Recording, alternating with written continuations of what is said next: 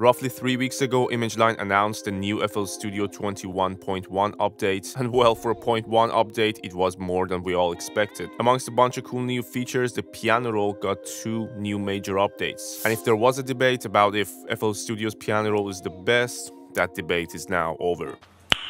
Nice. No more talking, let's dive right into it.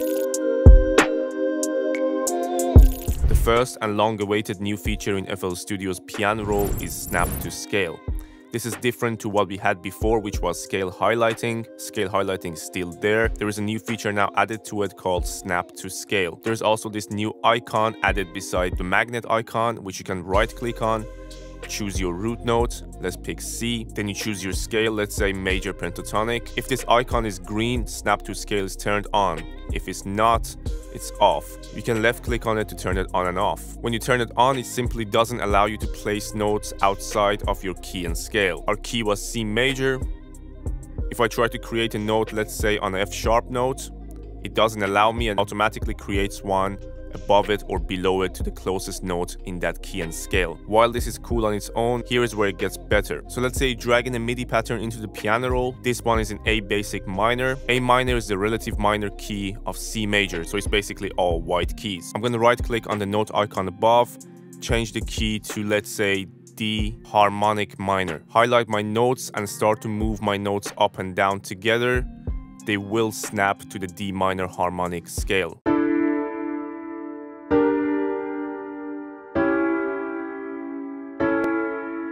Let's go lower.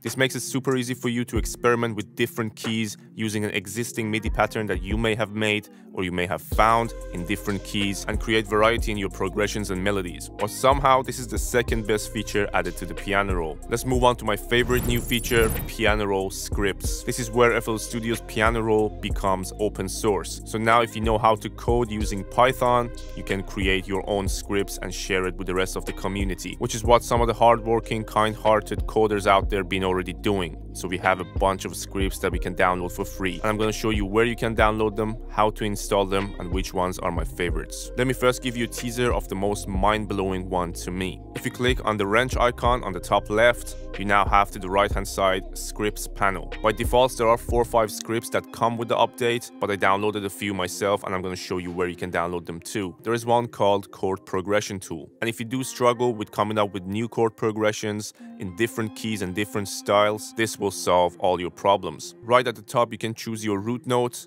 and scale. These are my settings from the last time I used this tool, so I'm gonna keep it the same, C sharp harmonic minor. Then you can choose your start octave, on which octave of the piano you want the chords to be placed. If I change it to 3, it's gonna go down an octave. We're gonna leave it on 4 for now. You can choose the duration of chords. We're gonna leave it on bar for now. And here is where you have complete creative freedom. You can choose whether you want your first chord to be the first chord in the key, the second, the third, the fifth, and so on. Then you can choose whether you want it to be a triad chord, a power chord, an open chord, sus, and pretty much all the usual chords. Then you can choose the inversion of your chord. You can choose the start time and the duration of that particular chord. You have the same settings for your second, third, and fourth chord. When you're done setting your chords up, below it you can choose whether you want bass notes or not. I'm gonna choose 1 plus 2 octaves below, which will add the bass notes of the chord for me 1 and 2 octaves below. You can also add layers the same way above your chords. You can add strum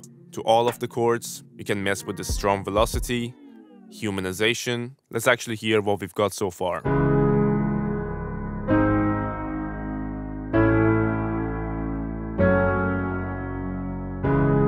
You can see that above the chords it creates a marker and tells you which chords you're playing, which is great. And to cap it all off, you can turn on arpeggiator mode. Let's set it to up and down bounce. You can choose the speed of the arp. Let's actually hear it on this speed.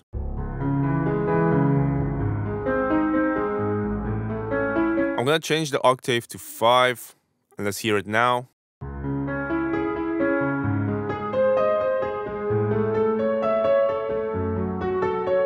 Let's change the speed to step.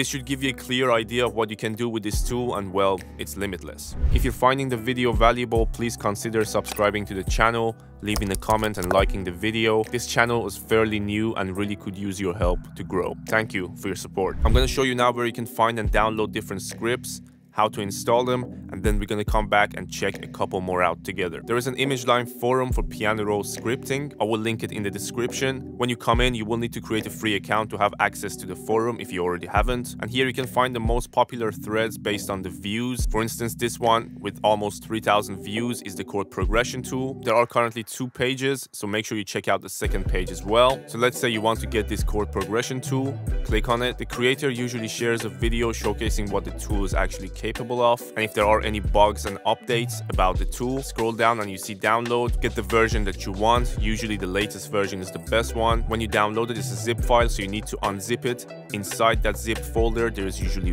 one file. I'm going to show you how that file looks like in a second. Open your file explorer, go to your documents folder, then navigate to ImageLine, FL Studio, Settings, Piano Roll Scripts. This folder won't show up if you don't have the FL Studio 21.1 update, so just bear that in mind. Inside that folder is where you paste your script files. As I said, it's only one file inside the folder, and that's what you want pasted here. Just a reminder that you need to have Python installed on your computer. It's super simple, just Google Python download or find the link in the description. You go in and you download the latest version of Python for your computer. This will allow those Python files to be recognized by your computer. Let's now head back to FL Studio and check out a couple more scripts. My second favorite script so far is called Random Chopper. I have the simplest of hi-hat patterns that sound like this. Wrench icon, random chopper. Again, this is my previous settings from the last time I used this script. I tend to use this script mainly for getting inspired for new hi-hat patterns and snare rolls and drum fills in general. Let's listen to it and see what we've got so far.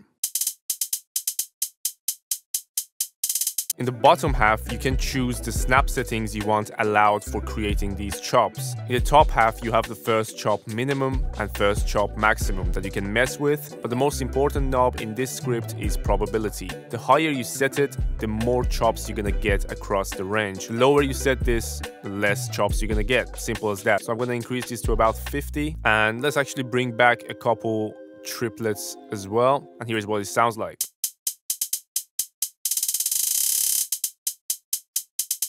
You can of course click on regenerate to give you a different one, and again there is a fade in velocity button.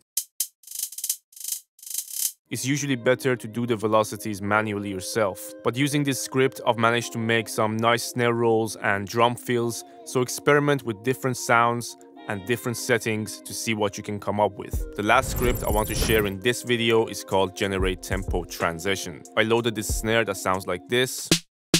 Click on the wrench icon again, Generate Tempo Transition. This is my previous settings, just to give you an idea. Here's what it sounds like. You can change the start frequency, let's set it to 8, and the end frequency to 64. Below it you can change the duration. Right now it's on 8 beats. You can change it to 16 to extend the transition, but for now we're gonna leave it on 8. Let's hear it again. You can now create this type of tempo transitions with any sounds of your choosing. You don't have to go find the loop and you can't tweak the sound or tweak the pattern. You have now full control over how you want it to sound like on what sample. And it's super quick, which is mind-blowing to me. From here, go ahead and experiment with different scripts that are shared out there already. Pick the ones that works the best for you, and do let me know in the comments if these features have helped your workflow and your production skills even more than before. If you want to be in touch with me and the rest of the community, join the Discord channel, the link for it is in the description. On the server you can promote your new releases, get some feedback on your unreleased tracks, get notified about my live streams where I review your music for free, and also get access to the free samples that my community is posting to the Discord server. Thank you so much for watching, and I hope to see you in the next one.